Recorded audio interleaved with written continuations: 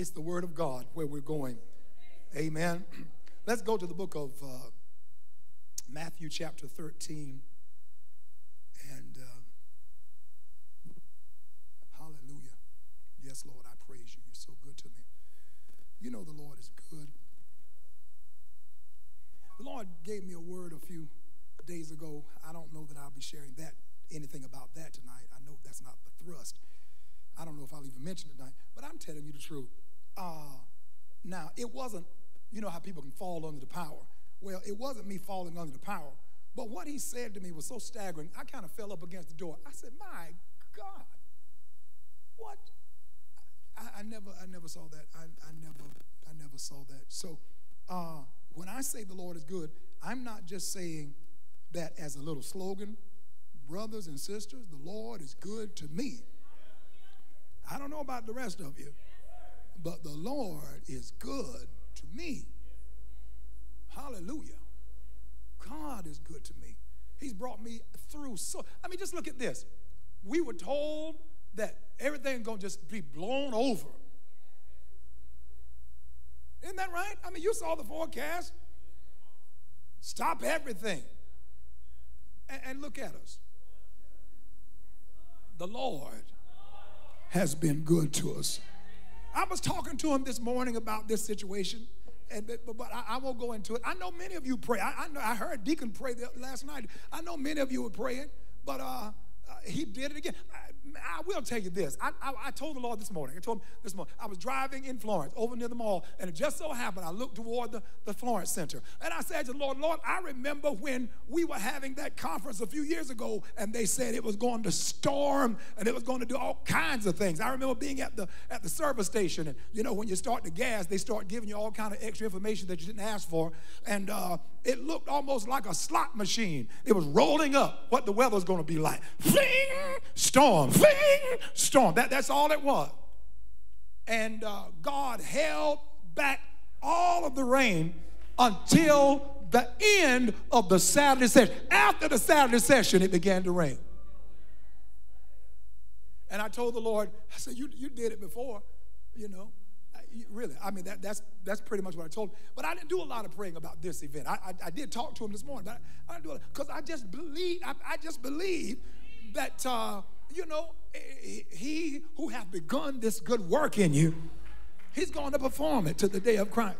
He's going to bring it all the way through. Amen. I'm not telling you that I don't believe the weatherman. I'm not saying that. I'm just saying that God's work, when he has decreed it, it's going to come through.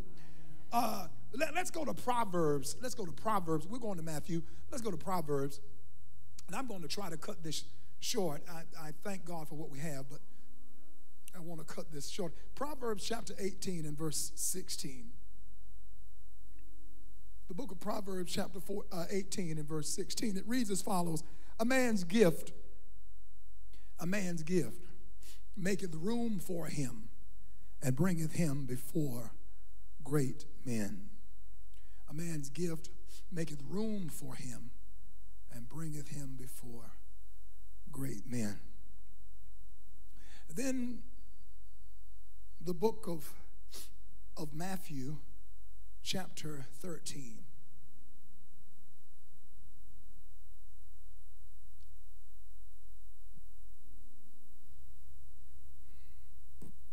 Thank you, Jesus.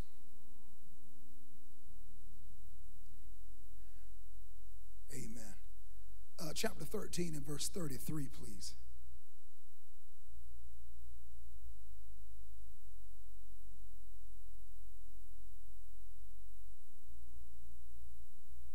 Thank you, Lord.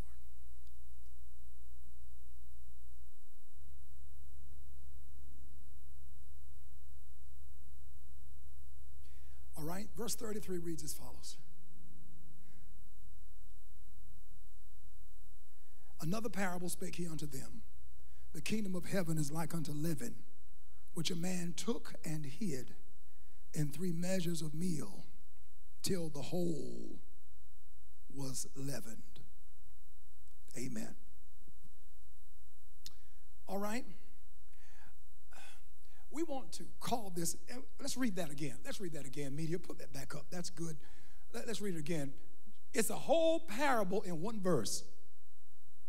Another parable spake he unto them, the kingdom of heaven, which is interchangeable for kingdom of God, is like unto leaven, which a woman took and hid in 3 measures of meal till the whole was leavened.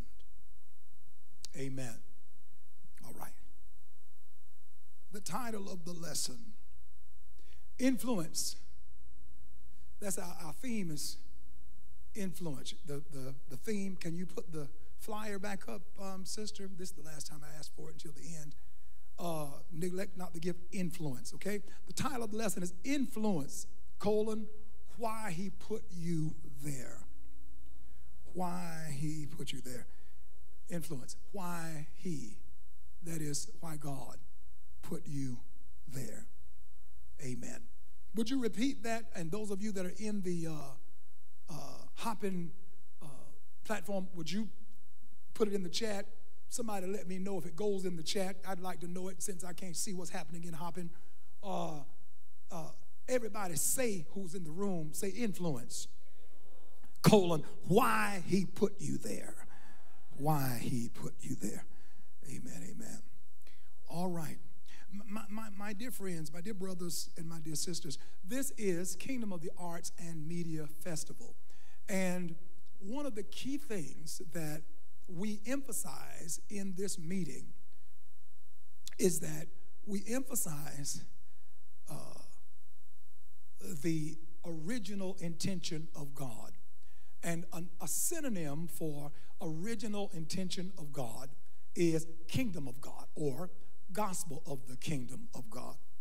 And as always, in order to ascertain God's original intention, we have to go back to where all things human originate. And they originate in God. And the record of the origination is found Old Covenant, Genesis chapter 1. New Covenant, John chapter 1, and the corresponding places in the epistles. We read in the book of Genesis chapter 1, verse 1, in the beginning, God created the heaven and the earth. In the beginning, God created the heaven and the earth. That's absolutely powerful, isn't it? And yet, when we get to John chapter 1 takes us back beyond Genesis chapter 1 and verse 1.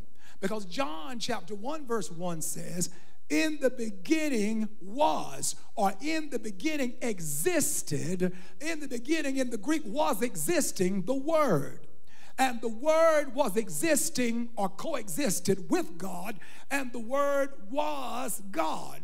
And was, of course, is just the past tense of the infinitive to be, from which we get words like is and all the other being terms. And so you could just as readily say in the beginning is the Word. Why? Because God is eternal. God is the I am. In the beginning, by the time the beginning began, the Word already is. The Word said this, remarked this in the 8th chapter of John one day. The Word said this, before Abraham was, I am. And so the Word is eternal. The Word is timeless. The Word transcends time. In the beginning was the Word. And the Word was with God, existed with God, and the Word existed God. The same existed in the beginning with God. Verse 3. Now, Genesis 1 and 1 catches up to John 1 and 3. Are you hearing me? So my dear brothers, my dear sisters, New Testament Genesis actually takes us farther back than Old Testament Genesis. No wonder the Bible calls it a better covenant. All right, and the Bible says that all things were made by him. That's Genesis 1 and 1. So when the Bible said in the beginning God created the heaven and earth, you could read it in the beginning Jesus. Because the Bible tells us the Word 1 and 3 that made all things in verse 14 of John 1 was made flesh. Wait a minute. Verse 3 says all things were made by him. And then him who made all things was made. No, I'm talking about verse 14. Doesn't it say, and the word was made flesh? All things were made by him, and then he turned around and was made. The creator became a creature. My dear brothers and sisters, the original intention of God then for mankind is laid out for us in verse 26 of Genesis 1, where it says, let us make man in our image, after our likeness, and let them have, stay with me please, dominion over the fish of the sea, over the fowls of the air, over the cattle, over all the earth. So what is God doing? He's making man, he says. But verse 27 says, so God created man in his own image. In the image of God created him, male and female created he them. And God blessed them. God said to them, be fruitful. So what's he doing? He's making them. See, the purpose of God for mankind is for mankind to know him and to make him known. I mean, that's the essence of it. To know God and to make him known. God wanted fellowship, and then God wanted partnership. He wanted fellowship in the sense of a family, but then he wanted partnership. He wanted that family to become a greater and greater and greater partaker of and enjoyer of, shall we say, of his goodness, and then to reflect that to the rest of his creation. Now, again, Genesis 1, Old Testament Genesis, John 1, New Testament Genesis. How many know that by the time we get to Genesis, Old Testament chapter 3, man falls away from God's original intention? Isn't that right? Now, he said this. Let me go back before I go forward. He said, I want to make man in my image, after my likeness. Now, the image of God is Christ. The Bible tells us, Colossians 1:15, he is the image of the invisible God. 2 Corinthians chapter 4 and 5, he says that Christ, who is the image of God, Hebrews 1 and 3 says that he's the image of God. So when the Bible says that God made man in his image, the first and most important thing it means is that he made man in Christ. He made him in Christ. All right, but then he also says, after my likeness. That means resembling God. In my image, representing God in the Greek, or Hebrew rather, after my likeness, resembling God. And what's beautiful for every one of you that are streaming or that are listening or however you're connected, you resemble God, even on your worst day. The enemy doesn't want you to know it. And then what the enemy will do, since he knows that if he comes straight up and lies to you, looking ugly as he is, you'll probably rebuke him if you don't run. So what he'll do is he'll cloak it in religion. And he'll say, you know, don't say that now, because you got to be humble. Don't say that you resemble God, you know, because that's sacrilegious. That's, oh, you making yourself too high. Too late. God did it. God is the one who said, in my image, after my likeness. Are you listening to what I'm saying? And so, despite your faults and flaws and foibles and failures, you resemble God. You resemble God. And even though man fell, he was originally able to represent God, and he resembled God. When he fell, he lost the character necessary to represent God, but he still retained measures of the capacity of resembling God. And that's why the enemy hates you so much. It's just like these ghetto kings and ghetto queens who beat the baby because they mad with the daddy or the mama. You understand what I'm saying? And they can't get the daddy, they can't get the mama, so they beat the child or they abuse the child. Are you listening to what I'm saying? That's what happened with the devil. The devil knows that he cannot defeat God. He knows that he can't challenge God. But because you are so deeply loved by God, that he knows that if he can hurt you, that in effect hurts God. Say it this way. The Lord's been dealing with me recently with this phrase. The enemy knows that the only way that he can defy, are you familiar with the word D-E-F-Y, defy? The only way that Satan can defy God is by defiling humans. That's his intent. He defiles human beings in order to defy God. You see it? because God said, in my image, after my likeness, and he's a ghetto king, and he wants to hate on what God loves because you look so much like your old daddy. You've heard it in the hood. Look so much like your case. You understand what I'm saying? Hallelujah. You resemble God. Tell somebody you're on your worst day. You look like God to the devil. You might not look like God to your neighbors. You might not look like God to your family. But that enemy, because he's a spirit, he can look past your weaknesses. He can look past your struggles. And he knows that if God ever puts his hand on you, you're going to begin to live out what you look like. Hey, I feel you, Lord. I don't want to preach this yet. Hey, God. All right, then. All right, let's see if we can move a little further. My dear brothers, my dear sisters, the original intention is that you represent God and that you resemble God. We fell from it in chapter 3. But look, John chapter 1. I told you New Testament Genesis precedes Old Testament Genesis. And not only does it precede, but it supersedes. Here it is, verse 10. He was in the world, and the world was made by him, John 1, and the world knew him not. Verse 11, he came unto his own, and his own received him not. But look at verse 12. But as many as received him, to them gave he power to get back what they lost. Come on now. Hallelujah. To them gave he power. Hallelujah. What they forfeited in Genesis, Old Testament, they are able to regain in Genesis, New Testament. Isn't that good? Hallelujah.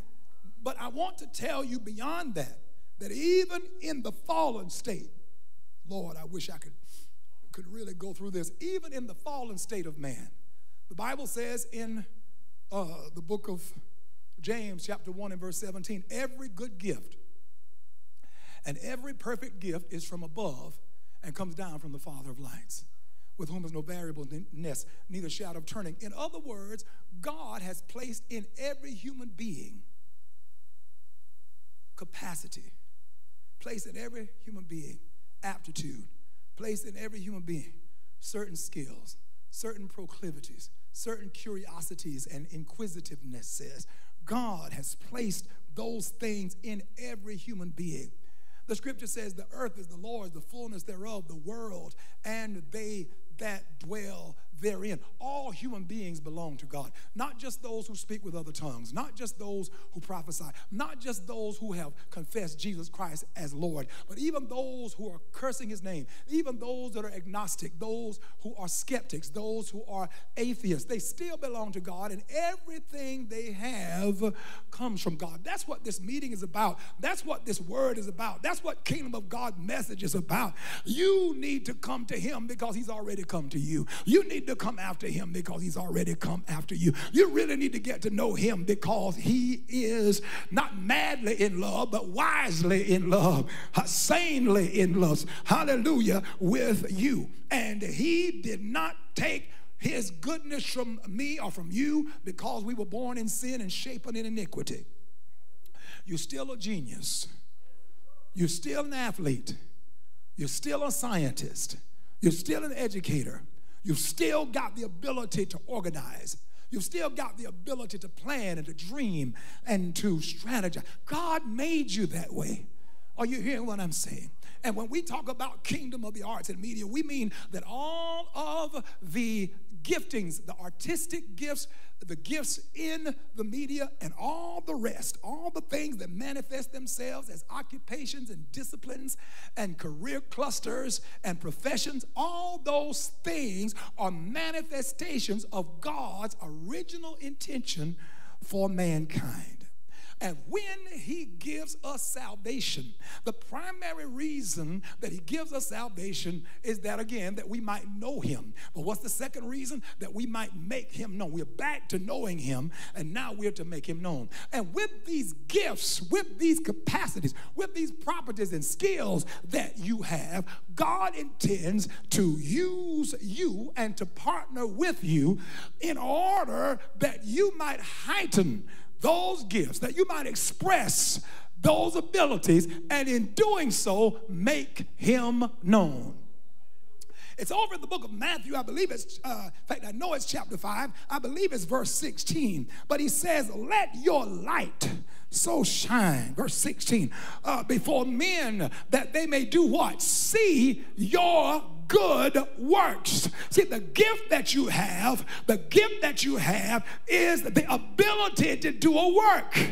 It's the ability to accomplish some goal. It is the ability to make a difference. It is the ability to make an impact. And the Bible says that as you do this, men will see it and glorify your Father which is in heaven. May I say one more thing about this before we go now into the lesson proper? And that is, the Bible says, let your light so shine that men may see. Now, many times in our religious zeal, in our zeal to be humble, we don't realize that there is a humility, which means submission unto God. It means a lowliness of attitude toward oneself, sober attitude toward oneself. But many times religion comes and exaggerates that and tells you you should not be seen. You should not do what you do with an eye to being seen. It shouldn't matter to you whether you are seen or not. And it shouldn't matter to you how you are seen. But my dear brothers and my dear sisters, this text here says, let your light so shine before men that they may see. So when we're dealing with things like marketing, we're dealing with things like branding, when we're dealing with things like image management, those things are not unspiritual unless you are unspiritual. No, you need to manage your image. It should matter to you what you look like and what people think of you and what your presence in social media looks like. Those of you that are forever taking a picture of yourself with oh God, help me now. Taking these photos of you in less than flattering postures. Don't you know that once you put those things into the digital media, there's no guarantee that you can ever reclaim that thing or cause that thing to disappear? Don't you understand that as you're growing in your profession, don't you understand that as you're attempting to build your resume, you don't need to become your own worst enemy by putting certain images and certain rhetoric out in your name? Don't you understand you don't have to comment on every situation that takes place? You don't have to put your 2 cents worth. If you don't have the 2 cents, you know you need to keep that. You don't have to put your 2 cents worth in everybody's business. You don't have to get on their schedule. And you know what? I'm concerned about sanctified people, but I'm concerned about professional people. Even if you are not sanctified, it seems to me you ought to be sensible enough not to have all your thighs out, sister. I don't mean a bit of harm, but I think that you ought to, excuse me. You know, if you're not holy enough to do it, how about just be professional enough? Are you understanding what I'm saying? You do understand that your prospective employer or your prospective funder, that individual who is going to help you get started with that entrepreneurship, somebody's got to give you a grant. Somebody's got to give you a low interest loan. Somebody's going to need to give you a hand. What kind of image are you building? He said, let your light so shine before men that they may see your thighs. No, that they may see other parts of your anatomy that they shouldn't see unless they got a ring for you. No, he said, let them see your good work. Problem with some of you is that you don't have any work. All you got going for you is thighs. But let me tell you something, my dear brother, or my dear sister, or your hairy chest, or whatever you got, brother. Well, ladies and gentlemen, let me tell you this. The individual that you really want to attract with that stuff, ladies and gentlemen, that individual is lower than where you're supposed to be trying to go.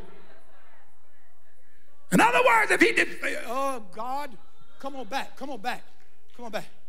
How does this fit? It fits because we're talking about kingdom of the arts and media. Listen, media is perhaps the most powerful molder of culture, at least in the public arena. I know we've got the family and I know we've got the church, but in a real sense, the media is dominating almost all of the other aspects of culture in terms of shaping culture. You follow what I'm saying? And so I'm saying to you, I'm still in the scripture. He said, let your light so shine before men, that they may see your good works. Let that man, sister, let that woman, brother, or whatever, or whoever you're trying to draw the attention of, let that person be captivated by who you are, not just what you got. Because what you got is going to wrinkle one day. What you got is going to crinkle one day. What you got is going to sag, unless you die first. It's going to sag one day. But what you are and who you are will never diminish. It'll continue to increase. All right. Feels kind of like Sunday morning. I'm sorry. You probably didn't come for that. But he said, manage your image. He did. Jesus said, in the book of Matthew, same Matthew, chapter 16, the Bible says that when they came into the coast of Caesarea Philippi, he asked his disciples, whom do men say that I am? That I, the Son of Man, am. And the Bible says some say that you are, and some say that you are, and some say that you are. And then he says, and whom say ye that I am? In other words, he's managing image. He's careful about branding. He's so careful about branding that when he healed certain people, he told them, don't tell anybody. Everybody's not supposed to know all your business. Listen to me. Everybody's not supposed to know everything that's going on with you. And listen, if you plan to open your business in November, people should not be in July already digging around in your stuff. In other words, you might do something for a new client or a prospective client for he needs it and it's urgent, so you're going to do it now. But I'm not really opening to the public until November. You manage it. If you don't manage it, it's going to manage you. You follow that? Hallelujah. Well, let's move forward. So now, that gift that he's placed within you, what was that gift placed within you for? To be a part of that making him known. You know him, and then make him known. Now that those of you who are born again, I want to tell you that he's put in you, if it's a natural gift, he wants to supernaturally infuse it. If it's a supernatural gift, he wants to mature you in the full manifestation of the gifting. You've read Romans 12, 1 Corinthians chapter 12. You've read Ephesians chapter 4, beginning at 1 Corinthians 12, 13, and 14. You've read Ephesians chapter 4, beginning at verse 11. And you've read 1 Peter chapter 4, beginning at verse 10. All of these are catalogs, relatively speaking, of giftings, supernatural giftings that God places in the lives of his people. And then there are natural. I don't have to tell you about your natural gifting. You can write, you can draw, you read well, you reason well, you're strong in mathematics, you're strong in science, you're strong in history, you're strong in these various areas. All of these are natural gifts. You're athletic, you can act, you can sing. All of those are natural gifts. But whether it is a natural gift or whether it is a spiritual gift, God wants to supernaturally infuse that gift for his glory. Can you say amen? Now, let's look at Proverbs 18:16. The Bible says, a man's gift maketh room for him and bringeth him before great men. Notice now that the Bible does not say God's gift. It says a man's gift maketh room for him. And many times this verse has been misquoted. The first time I heard it, it was a misquote. And here it went. Your gift will make room for you. That's how I heard it quoted. Your gift will make room for you. And here's what they meant when they said it. They said that if God has given you anything, if you have a talent, if you have a skill, what have you, in the fullness of time, it's going to come to a place of prominence. It's going to come to a place of recognition. It's going to come to a place of profitability. It's going to come to a place of benefit. That's what they said. But ladies and gentlemen, that is not what this text is teaching us, because what they're describing is God's gift. The fact that you can sing is God's gift. The fact that you can play ball, that's God's gift. The fact that you play the instruments, that's God's gift. The fact that you can write programs for computer systems, that's God's gift. The fact that you can organize systems and organize events, all of that is God's gift to you. But the Bible didn't say God's gift makes room for you. All right? And let me prove it to you very quickly. How many of you have known people who could sing better than almost anybody who is in the public right now? You've known people who could dance, people who were athletes and so forth. They had gifts that were much stronger than many of the people that we see in the public sector. Many of the ones that are considered to be stars and celebrities. How many of you have known people who could out-sing or outdo whatever it was? I have. I've known. I'm thinking about one lady right now. That lady could out-sing virtually traditional gospel. She could out-sing virtually any traditional gospel singer you can name, and the one she couldn't out-sing, she could equal. I'm telling you the truth. That lady could say she never made an audio cassette or an 8-track. She never made a vinyl album. She certainly didn't make CDs or DVDs. She died unknown, except in the local area. Died unknown. If the way they quote that scripture, your gift will make room for you, why wasn't she nationally known? Why didn't she get a record deal? It is because the Bible never said God's gift will make room for you. It says a man's gift. Now, how do you go from God's gift to a man's gift? You take what God gave you and give it. You take what God gave you and apply it. When you take what God has given you and apply it to some system, you take what God has given you and apply it to somebody's life, it is no longer God's gift now. It is God's gift, but it's not just God's gift. Now it's your gift. It is a man or woman's gift. And the Bible says that when you give of what God has deposited in your life, it makes room for you. Did you hear me? God's gift makes room for God, but your gift makes room for you. A man's gift maketh room for him, is what the text says, and brings him before great men. Now, have you ever studied that part? I know you studied a man's gift makes room for him, but have you studied that part about and bringeth him before great men? Stay with this. What the scripture is saying is that not only will the gift open a door, not only will the gift provide when you give that gift, not only will it provide opportunity, but it's going to bring you into proximity. It's going to bring you into a position. Everybody say position. God wants to use what he placed in you to position you. Oh, church. I said, God, Brother Brown, God, Brother Blanding, God, Brother Hunter, God wants to position you by means of what he placed in you. Are you hear what I'm saying? God has made a deposit in you, but that deposit is taking you somewhere. Glory to God. Brother Gabe, somebody under the sound of my voice ought to say, what God put in me is designed to be my passport. What God has put in me is designed to place me. It's designed to position me. It's designed to locate me. It's designed to station me in a given area. The Bible says a man's gift maketh room for him and bringeth him before great men. What are great men? What's the Bible mean when it says great men? It means men or women who are men or women of means. It means they are men or women of power. It means they are men or women of wealth.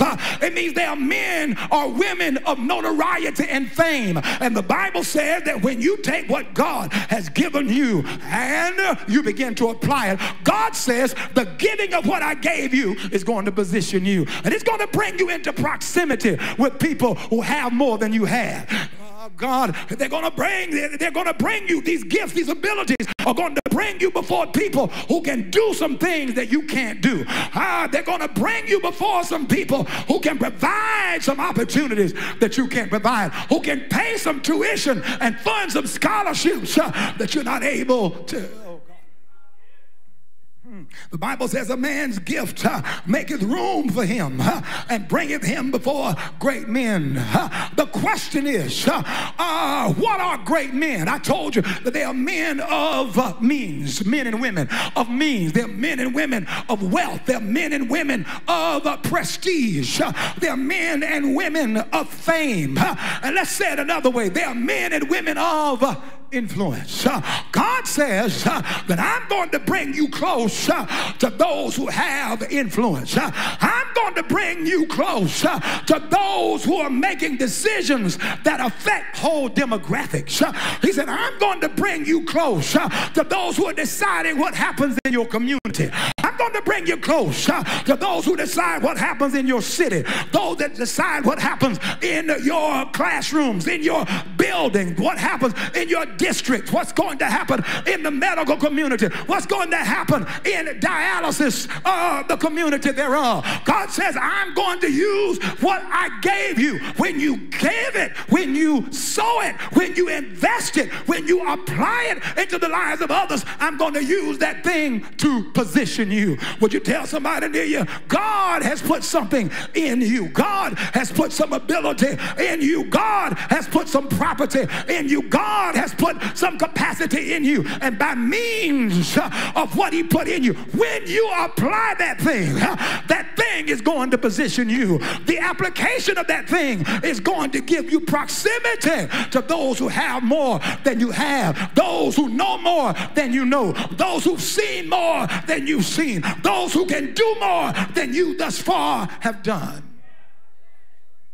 Are you listening to me? I'm telling you what the Bible says. The Bible says a man's gift maketh room for him and bringeth him before great men. And I told you that the title of the lesson is Influence. Why he put you there. A man's gift maketh room for him and puts him there. You see it? Puts him in a place. You know, there's a place in Proverbs where it said, if you see a man that's diligent in his business, the Bible says that he shall stand before kings. He will not stand before mean men. Hallelujah. That is ordinary people. God wants to do something. I know somebody you having to fight a religious demon that says that that's pride and that's arrogance. It's not pride. It's not arrogance.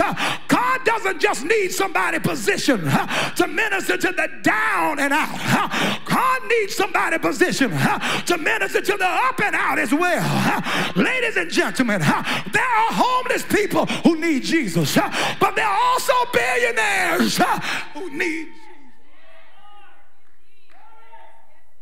Hell does not discriminate. Hell does not discriminate. Hell doesn't mind the fact that you come through Hollywood. Hell doesn't mind the fact that you came from Wall Street. Hell does not mind that you came from Capitol Hill or the White House or the Supreme. Hell doesn't mind that you came from the pulpit. Hell doesn't mind. Hell doesn't discriminate. So God will use what he placed in you to position you. Hallelujah. Are you aware of being positioned? Is there anybody else that say, no, y'all think I'm just a preacher? I'm trying to talk to you by the Spirit. I'm going to ask you again. Are you aware that you're being positioned? Can you see God ordering your steps? Actually, already having ordered your steps, but now ordering you to follow his ordered steps.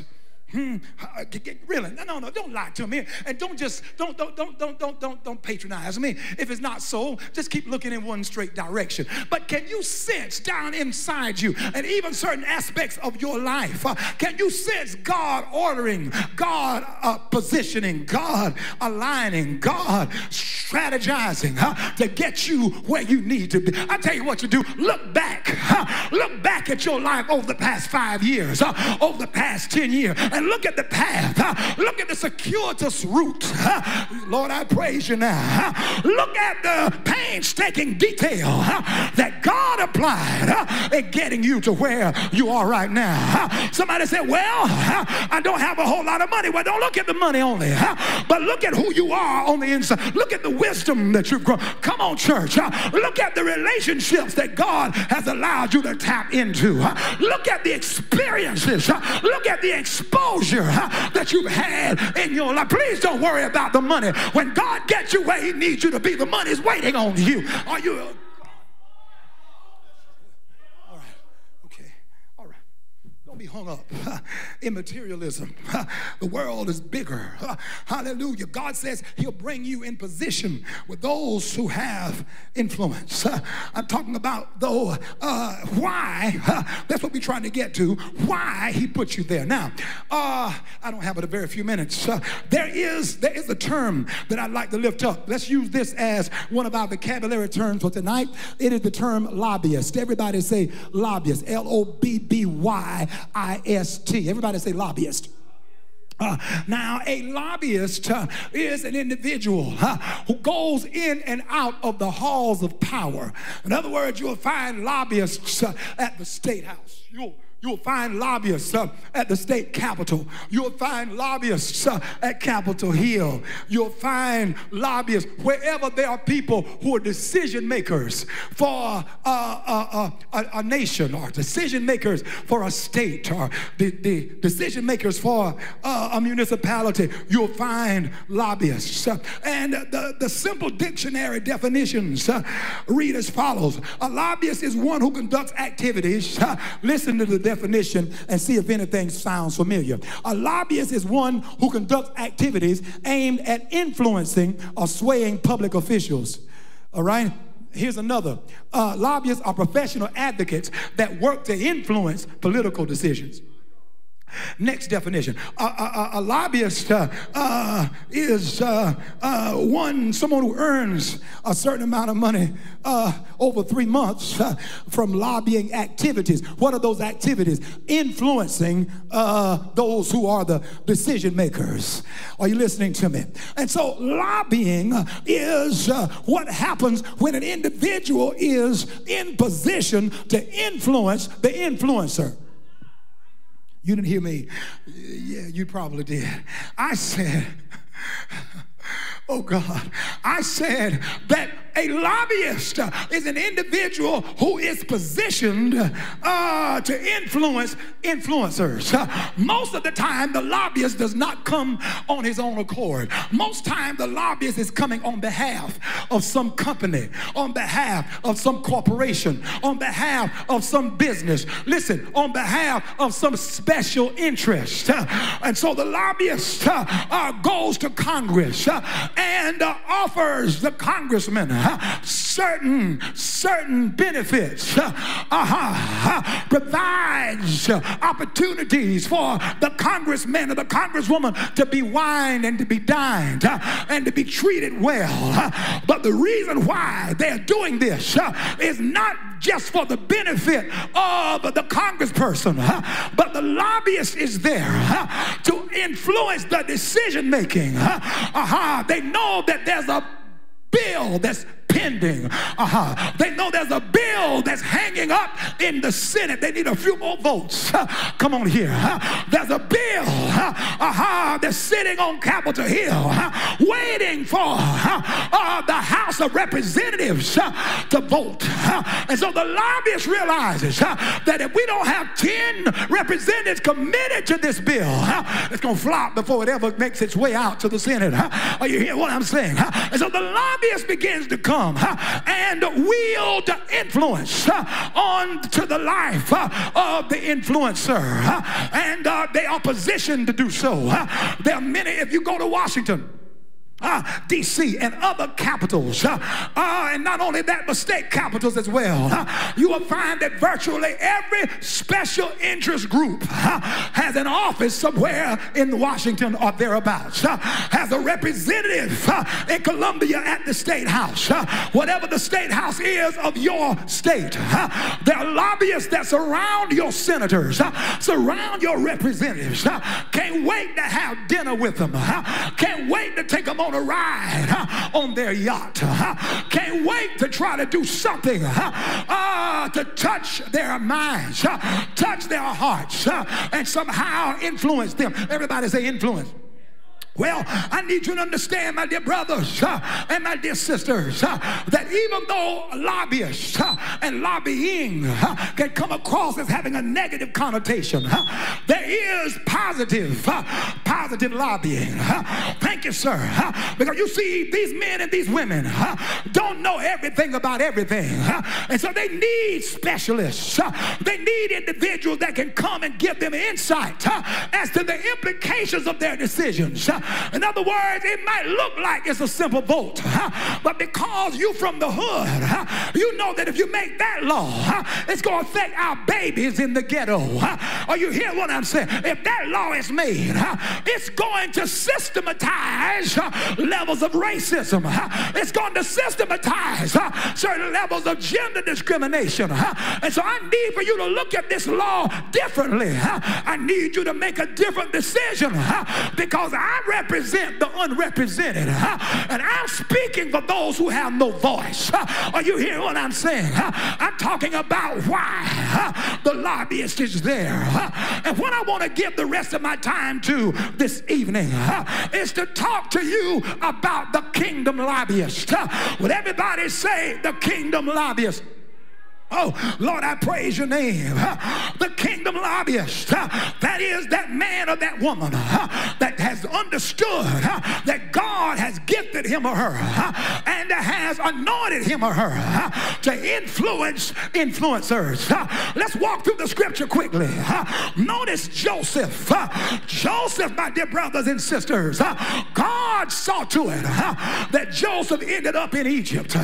Egypt was the greatest power of its day, and God saw to it that Joseph would make his way down to Egypt.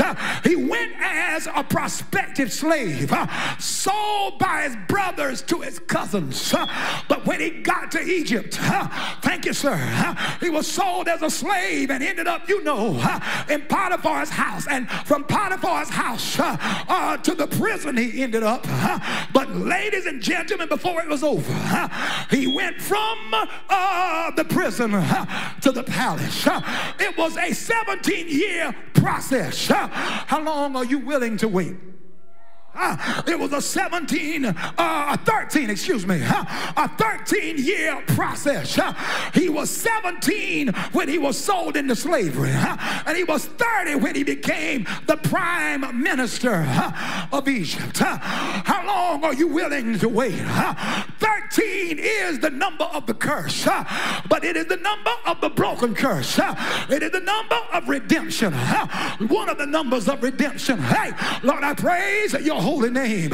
So my dear brothers and my dear sisters, Joseph was there 13 years, and he didn't know it, but the reason why he was sold to Potiphar is because Potiphar was the chief of the prison guard, the king's prison guard. In other words, Potiphar was royalty. He was a part of the royal court, and in Potiphar's house, Joseph was able to pick up on royal protocol. He was able to pick up on the culture of Egypt. You can be anointed, but you still got to know the culture. You can be anointed, but you still got to know the environment. Every company has a culture. Every organization has a culture. And if you're going to rise in that system, you're going to have to learn to respect that culture. And then God will make it possible for you, if necessary, to shift and, if necessary, shape or even shake that culture. Tell somebody from 6 feet or more away, unless it's somebody who lives in your house, tell them God will position you in order that you might learn the culture of what you're going to conquer. Say yes, Lord. And when I say conquer, I don't mean beat anybody up. I just mean God intends for you to rise. Look at somebody and say, rise. Thank you, sir. And so Joseph learned about the protocols of the palace, because because he learned it in Potiphar's house. And when he went to the prison, he already knew how one should matriculate in the palace. But not only that, God allowed him to associate with the butler and the baker. Who's butler and who's baker? Pharaoh's butler and Pharaoh's baker.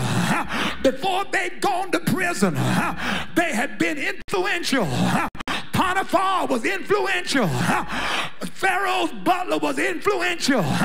Pharaoh's baker was influential. Hallelujah. And that's where Joseph landed. And you know what the Bible says? That both of them had dreams. Joseph used what God had given him. What is it? It's God's gift to you. But it doesn't become your gift until you give it. He had given his gift of administration to Potiphar.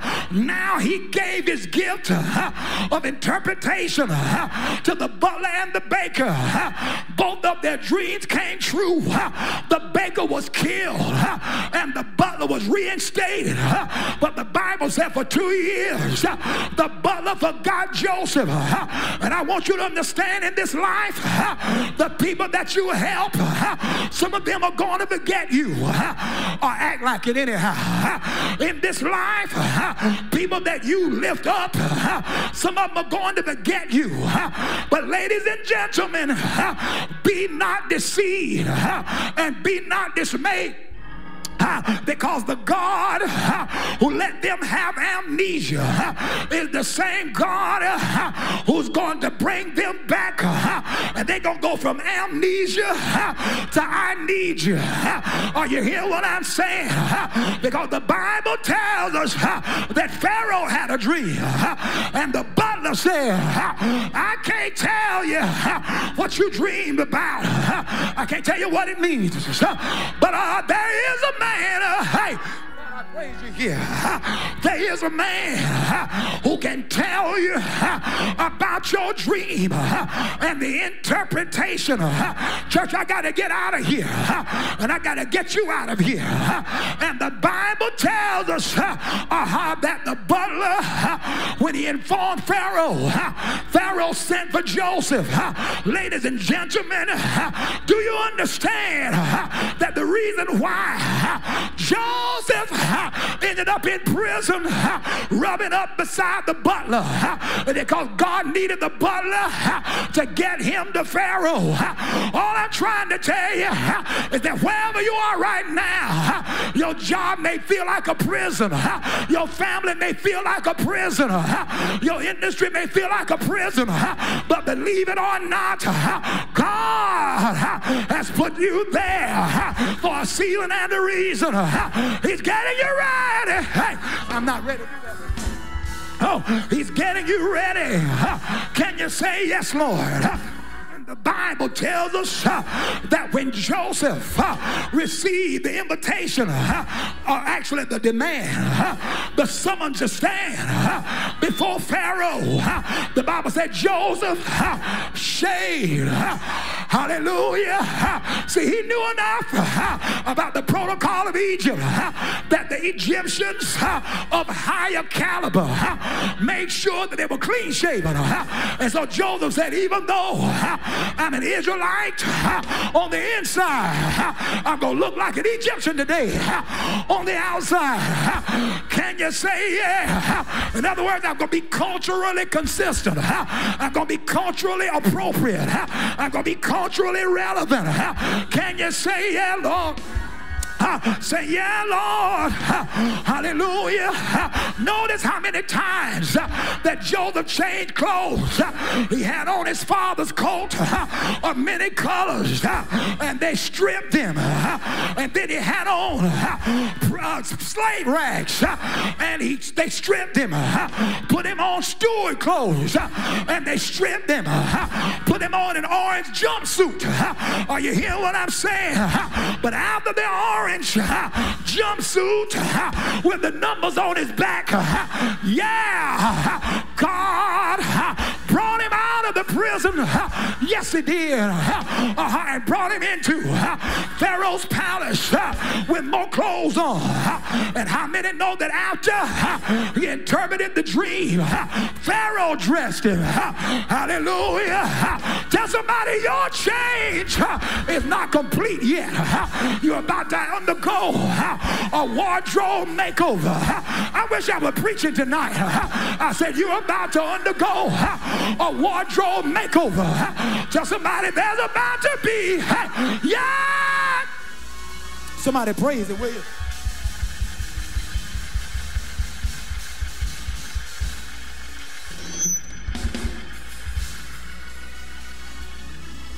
There's about to be a massive makeover.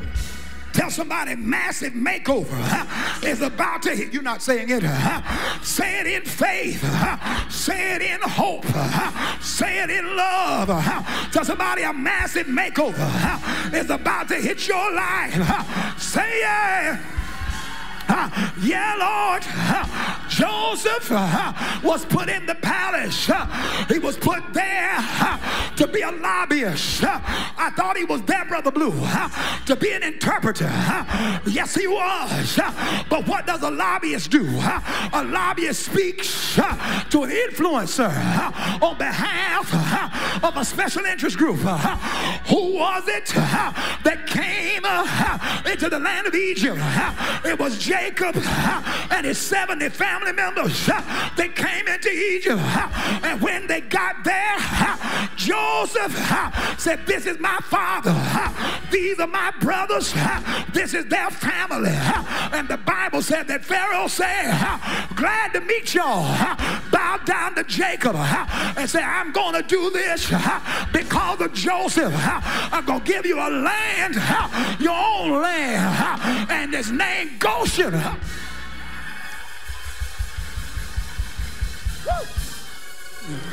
Yes.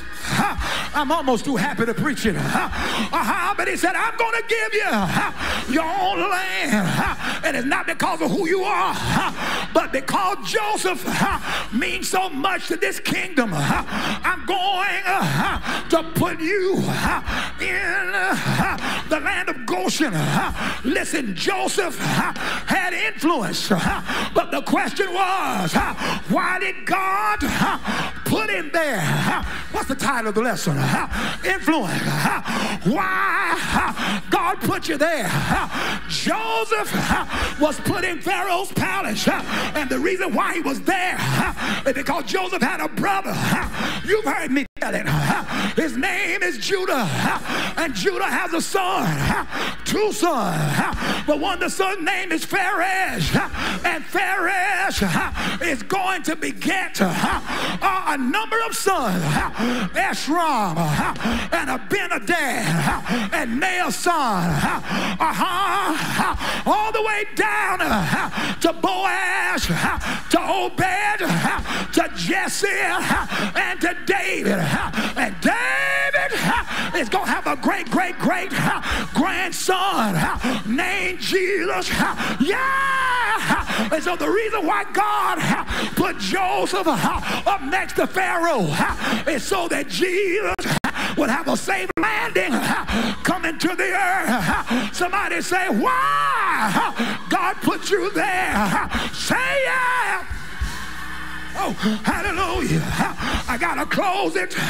But God put Moses in another Pharaoh's palace. Hallelujah. So that Moses could get the highest education.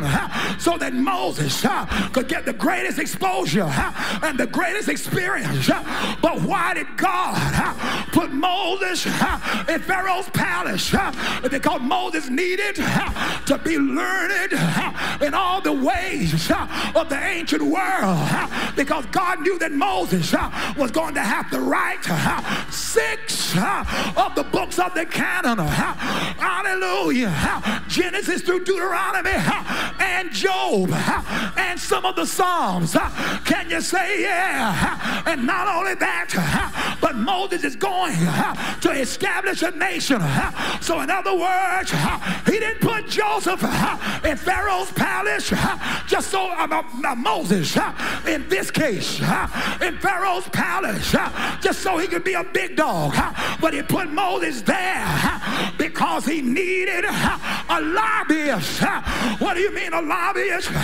Don't you remember that Moses went to the influencer named Pharaoh and said, God said, let my people go. How many know that was lobbying? Hallelujah. Pharaoh didn't want to do it, but God shook him up through his kingdom lobbyists. And at the end of the day, he let the people go because Moses was a kingdom lobbyist. Walk on over to the book of Esther. Esther has been made queen to Ahasuerus. She's cute. She got it going on. She got the best clothes. She got the best food. But why did God put her there? Because Haman wants to kill out all the Jewish people. And God wants to make sure that when Haman, I told you a few years ago in the kingdom of the arch, that when Haman would talk in the king's left ear, Esther would talk in the king's right ear. Can you say yeah? God gave Esther influence so that her nation would not be destroyed. She became a kingdom lobbyist. The king let the people go. The king had Haman killed. And there's somebody under the sound of my voice.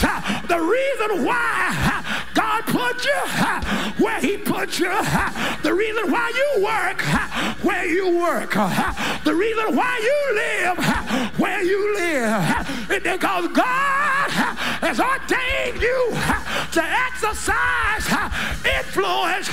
That's why he put you there. Nobody else is praying. That's why he put you there. Nobody else is holy. That's why he put you there. Nobody else knows the word of God. That's why he put you there. Stop trying to run away. You trying to run out. God wants you to run in. Open your mouth and say, yeah, Lord. Oh, I gotta close. I gotta close. But Nehemiah was a kingdom lobbyist. Yeah. When the walls of Jerusalem had been torn down, Nehemiah went to the king and said, King, I gotta do something about the condition of my city. Can you say yeah? And the king gave him all the resources. I want you to look at somebody near you and say, in this next round of building God a house, y'all tired, I see you. Tell them, in this next round of building God a house, in this next round of building buildings for God, in this next round of building clinics, in this next round of building stores, in this next round of building kingdom facilities, we are not going to be relegated to selling chicken dinners. We're not going to be relegated to fish fries. Nothing wrong with fried fish and nothing wrong with a good chicken dinner. But God is giving you influence.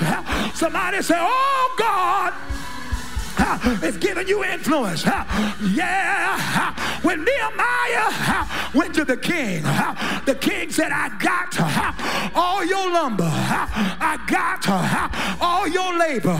What's going to happen when the kingdom of God need to build a facility and the influencer say, I got all your lumber and I got all your labor. I got your bricks and I got an electrician.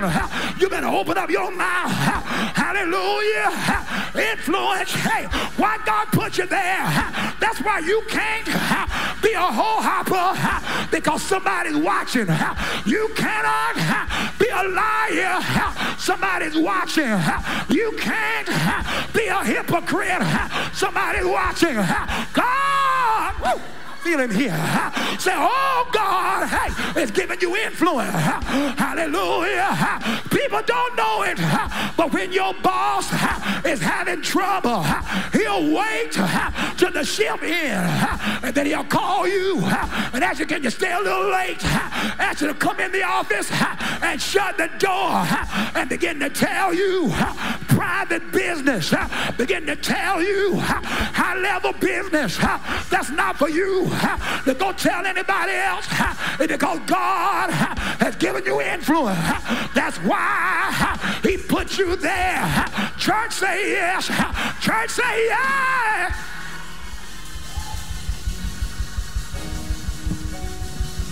Hallelujah. Hallelujah. Oh, Lord, I praise you. Ladies and gentlemen, it wouldn't be right, it wouldn't be a gospel sermon if I didn't name the greatest kingdom lobbyist of them all. His name, hey, Lord, I feel you now. I wish I could preach it the way I feel it. But his name, you know his name. His name is, wait a minute, before we go there, Matthew 13:33 said that there's a substance called yeast that a woman took and hid it and pre-measured the flour. Yeast is a single cell fungus. That's all yeast is. It's a fungus with one cell. But when yeast is mixed with flour and conditions are made favorable, hallelujah, the yeast begins to cause the flour to do what it couldn't do on its own. I said it this way, the yeast makes the dough do. Can you say yeah? I said that the yeast causes the dough to do, causes the dough to rise, causes the dough to expand and fulfill its bread potential. The reason why God has put you in the system is because he put you there to make that thing, make that company, make it rise, make the dough do. Say yeah. When you get in there, everything is supposed to rise. Get your hand up and say, when I show up on my job, everything there is supposed to rise. When I walk in my neighborhood, everything in there is supposed to rise. Church, say yeah. But notice, give me about 5 minutes, and I'm going to give you up. Notice, Masha, notice that the parable said that the yeast was hidden. In other words, if you had looked at the yeast in the middle of the flour, you wouldn't have been able to tell that the yeast was even there. Hallelujah. But you'll know it's there when its impact is seen. You'll know it's there when its effect is known. But in the meanwhile, the woman hid the yeast in the flour. And I want to talk to somebody that's wondering when your turn is coming, when your chance is coming, where your platform is, where your audience is. Just know this, that if you let God, he'll hide you in a system, he'll hide you in an environment, but then he'll make conditions favorable for you to begin to do what you do and make the dough do what it do what it does. Can you say yeah? You're gonna make some stuff rise. When it gets hot, you begin to stretch out. When it gets hot, you begin to have a chemical reaction. Church, say yeah. Oh, the greatest kingdom lobbyist of them all is the Lord Jesus Christ. He was hidden on the earth. Nobody knew that God had invaded the earth. No one knew that the eternal had invaded time. Nobody knew that the invisible had been seen. Nobody knew that the intangible had taken on a form. Nobody knew, hey, Messiah, that the omnipotent, or rather the omnipresent, had become localized. The omnipotent had a limited power. Say yeah. And the omniscient had limited knowledge. But the Bible tells us the world knew him not. I quoted earlier. But what did the Bible say? God made conditions favorable for Jesus, and the water was made into wine. Favorable. That, you know what? Hallelujah. How many know that for water to be made wine, or rather for grapes to be made wine, grapes become wine through fermentation, and fermentation is the introduction of yeast. Wine is made as a result of yeast. And what I'm trying to tell you is that God saw to it that Jesus' first miracle was a yeast miracle. Can you say yeah? Yes, the hidden Christ was about to be revealed. Yes, the miracle worker was about to be revealed. Church, say yeah. Tell somebody, you might not believe it, but you're about to perform a yeast miracle by the power of God. Yes, the unrecognized is going to become the undeniable. The unrecognized is going to become the undeniable. Church, say yeah. 2 minutes. And the Bible said that when Jesus got on the cross, Lord, that's a long stretch, but when Jesus was up on the cross, he began to lobby. Y'all ain't saying. He began to lobby. What does a lobbyist do? He goes to somebody that's got influence and begins to influence the influencer. He went to the cross. He didn't talk to Pilate much. Didn't talk to Herod at all. Didn't talk to Caiaphas much. Well, when he got on the cross, he began to lobby. He said, Father,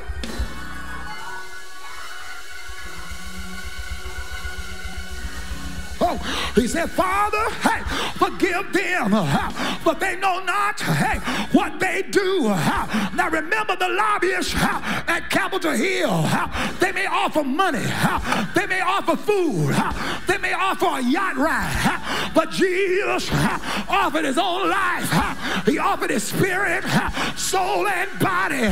Can you say yeah? He said, sacrifice and offering thou wouldest not, but a body thou hast prepared me.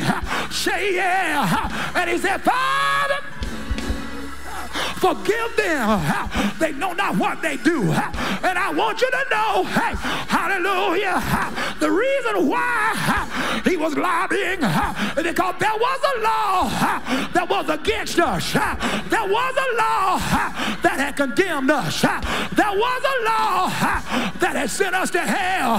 But when Jesus became our lobbyist, I heard the Bible say that the law of the Spirit of life has made us free from the law of sin and death. Church, say yes. Jesus is the kingdom lobbyist. Jesus is the influencer. He brings about change. I'm giving you up. He brings about change. Look at somebody and tell them, I know he's my lobbyist.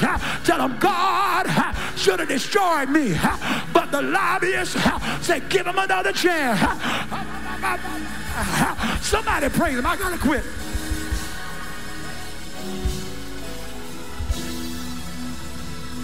Somebody praise him. I'm done. Well,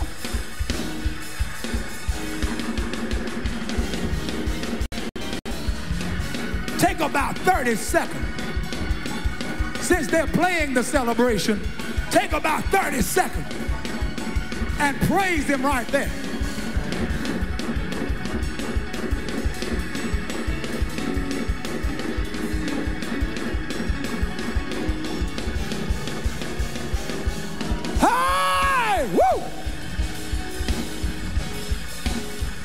feel a dance coming on.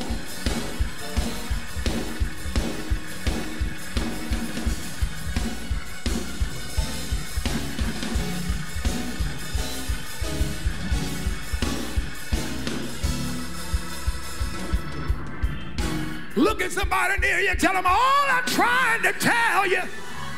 Y'all ain't saying it. Tell them, say, all the preacher is trying to tell you is that you needed somebody to go to the king on your behalf.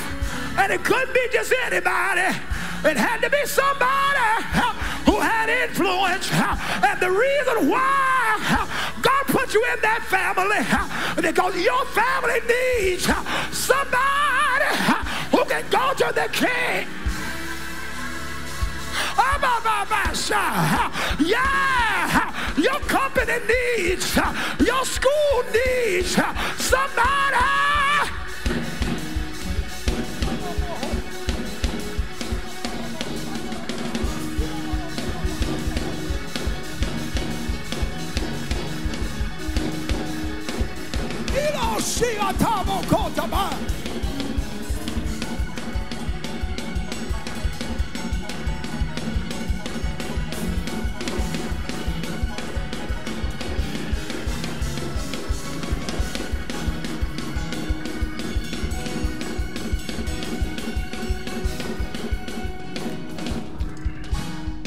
All God is trying to tell you is that the reason why he's given you, stay right there, the reason why he's given you the gifting and the talent, the skill, the degree, the credential, the favor, that's influence. All of that's influence. He's done that because he needs for you to lobby for the kingdom. In your position, you are to be the incarnation of thy kingdom come. In your classroom, in your OR or ER, in your judge's chambers, in your law office, you are to be the enfleshment of God's intention. Thy will be done. Thy kingdom come on the earth as it is in heaven. You and I are called adoration. You and I are called kingdom lobbyists. That's why he put you there. I feel the power of God. I really. I cannot lay my hands on you, and I can't lay my hands on these. But I tell you, that anointing to impart, I sense it right now. Come on. Come on, can we all adore? I'm going to pray over you.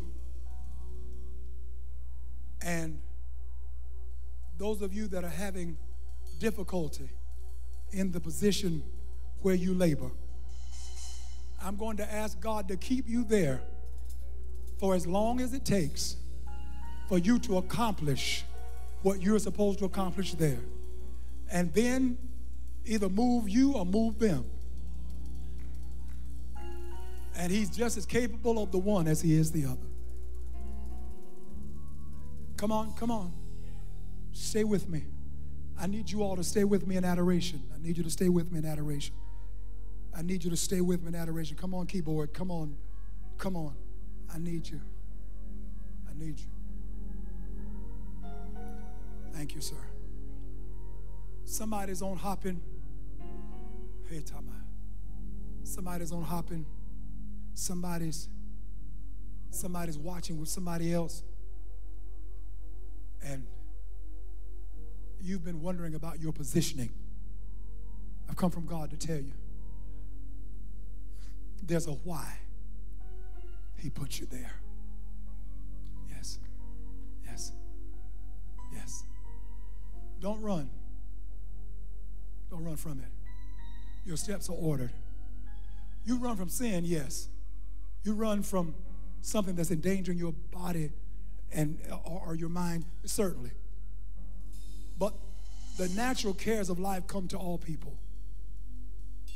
Every profession has its level of stresses.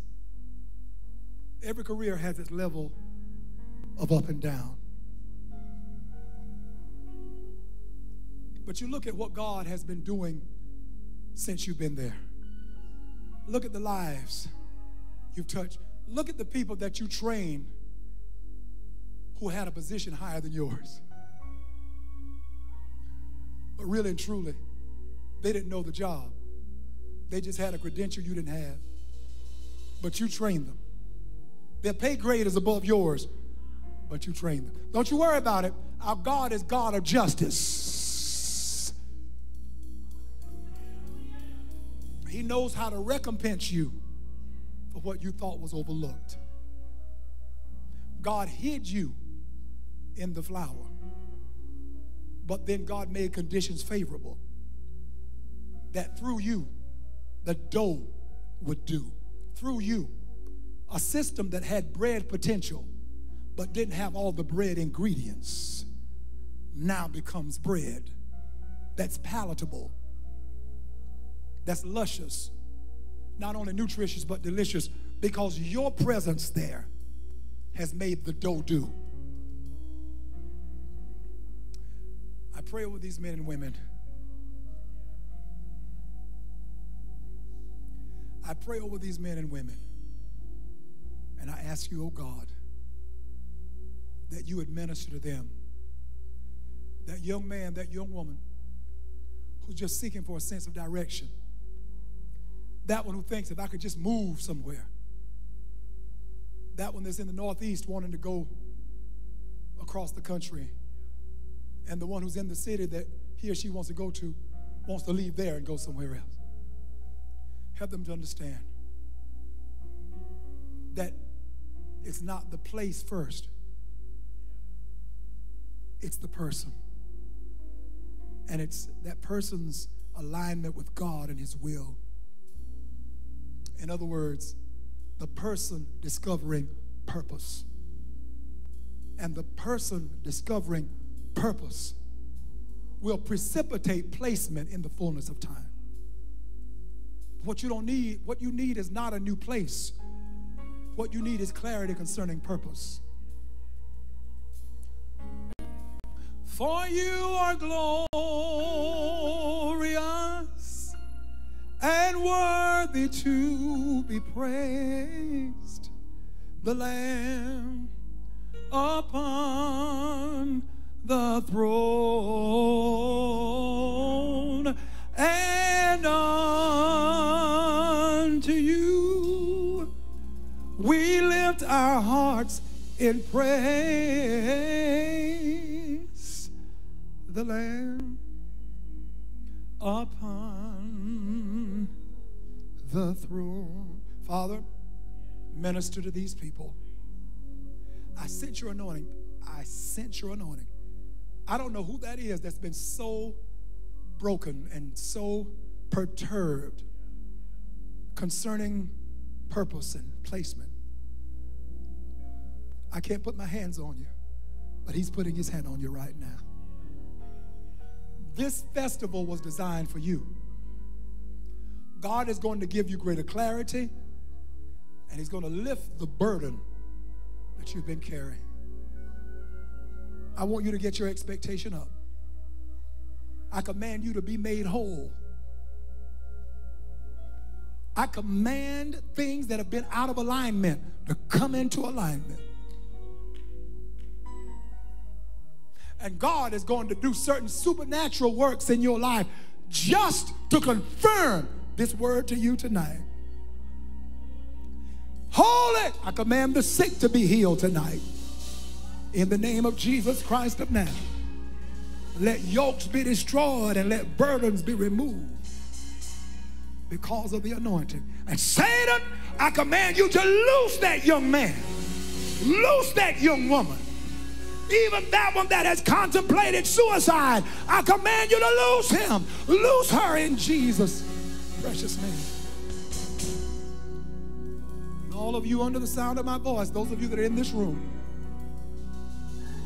I'm not going to touch you, but I'm telling you God's anointing is here. If you can believe God, You know, sometimes the sin of familiarity can cause you to miss your miracle. But I'm telling you, there's an anointing here that God is releasing into your spirit. God, your creativity is going to flourish to another extent. Brown, your creativity, sir, the strategy for properly building the business, it's multifaceted, but God's going to give you the framework as to how everything is to be properly plugged in so that it doesn't overwhelm you. Somebody say something right there. Come on. Brother Davis, put your hands on your stomach there.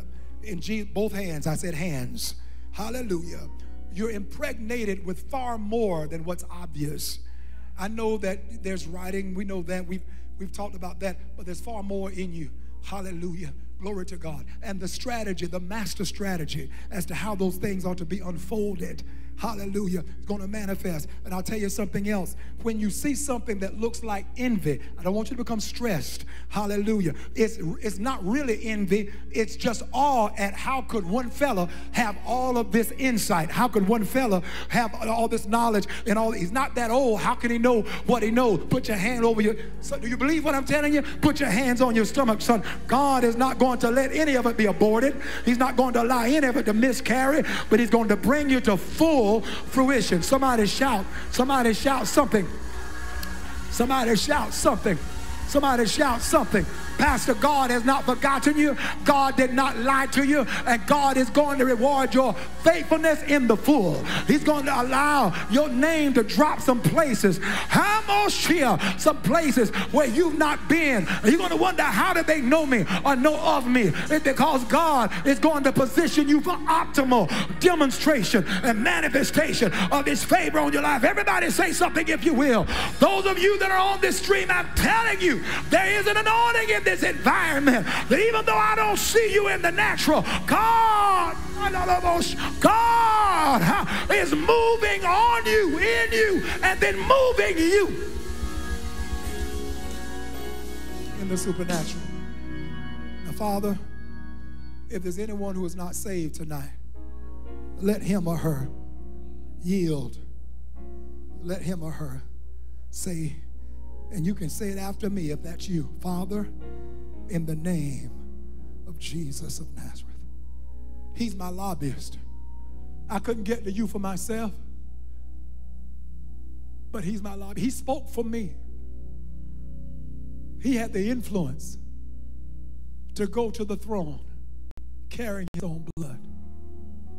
John calls him the propitiation for our sins. Thank you. With my mouth I confess, hey, Jesus is Lord. With my heart I believe that God has raised him from the dead. He's cleansing me of my sins because I confess them all. I did it. I thought it. I said it. But he said he would cleanse me. So a new beginning has broken forth. A new beginning has broken forth. Thank you, Jesus. If that's you, if you pray with me, go to the DHCC Nation website, DHCC Nation, and look for the little tab that says what's next. And just go down in there and share with us what the Lord has done for you. We'll pray with you. We'll pray for you. And we'll continue.